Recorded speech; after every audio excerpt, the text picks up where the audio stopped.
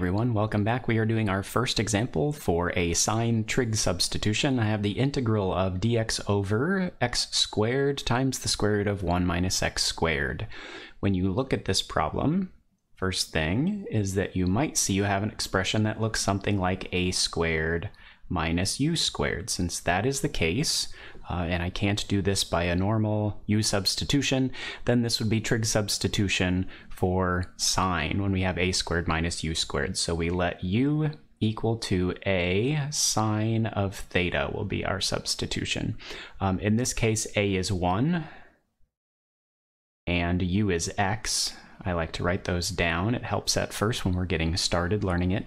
So in this case, since u is x, that would be x equals a is 1 sine theta. In other words, just x is sine theta.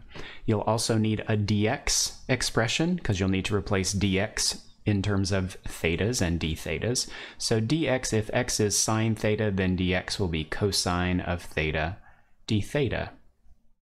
Using my substitution that I have here, I can think of this as a fraction. I can think of sine of theta as x over 1. And since I know that sine is opposite over hypotenuse, I can assign these as sides in my right triangle. So opposite would be here, and hypotenuse would be here.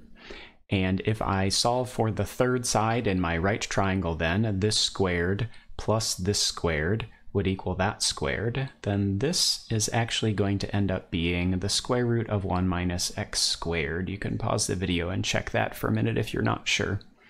Okay, so we make all these substitutions here, and we'll get an integral involving theta and d theta.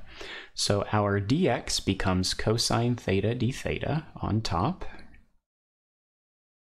And on the bottom, I have an x squared out front, so I get a sine squared theta. And then I also have the square root of 1 minus x squared, which becomes 1 minus sine squared theta. Okay, I have a Pythagorean identity here. So this 1 minus sine squared theta is actually going to be cosine squared theta under the root. So I will do the additional step so I don't lose anybody in our video here. I have cosine theta d theta on the top.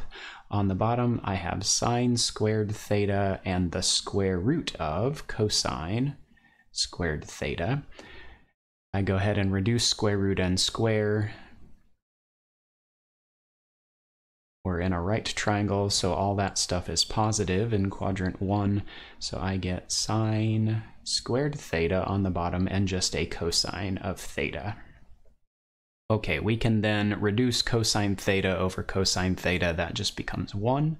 And so we get the integral of d theta over sine squared theta. Now, remember we said in the intro video, once you get to this point and you figure out you have this integral, how do I do it? This is not friendly to see, I think, this way. What we will want to see this integral as, maybe since sine is on the bottom, maybe think of this as a cosecant squared theta d theta, and it's really close to a definition, right? You might remember that negative cosecant squared is actually the derivative of cotangent. So this is actually going to be negative cotangent of theta plus c.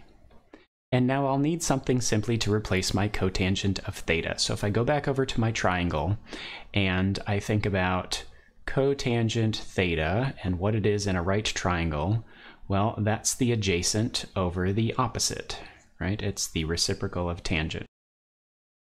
So if I look in my right triangle here, my adjacent is the square root of 1 minus x squared, and my opposite is x. So if I go ahead and plug that in for cotangent theta, I should get my answer is negative root 1 minus x squared over x plus my constant. Okay, that's our first sine example. Check out the others. We have additional ones. We also have examples for tangent and secant. We'll see you in the next video.